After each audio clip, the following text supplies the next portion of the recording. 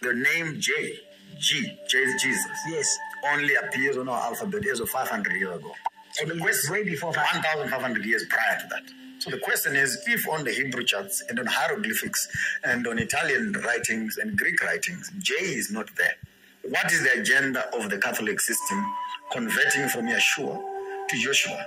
And as if that is not enough, the first rule of academic excellence in terms of translations of scripture, you don't translate a name. You don't translate a name. It's a crime. Mount Carmel remains Mount Carmel. Hence, slavery was the biggest crime, to take away people's names. Moses remains Moses. Right. You don't translate a name. So if you teach me as an academician and say, this is the rule that you must follow, right, then how come when I get on Yeshua, the name is translated to Jesus and it's non-consequential? Do you think there's an agenda to dilute the true scriptures of what the Bible's supposed to be? Was there an agenda to even minimize African significance in the Bible? If we can go back on the text itself, you would find that the European does not appear on the text. Let's agree on that as a start-off point. The only time you see the European appearing on the text is on writings such as the Romans, which is a New Testament phenomenon. That Paul. Herod. Okay. When Yeshua was born, he was being taken to be counted. By who? By the Roman Empire. Then the Romans start appearing in the New Testament. In fact, they don't appear as much except as oppressors. The crucifixion of Yeshua happens in the hands of the Romans, who are the Europeans.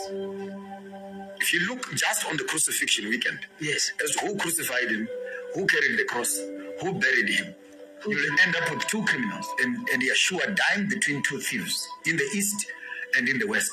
And Africa being at the center of the cross, we have thieves from the east, we have thieves from the west. The question is, how are we dealing with the Chinese? How are we dealing with the Americans? But that's more at a spiritual level. 100%. But in the history space itself, Joseph of Arimathea, Simon of Cyrene, and etc., people who come to rescue Yeshua on the cross are fellow black people. How so?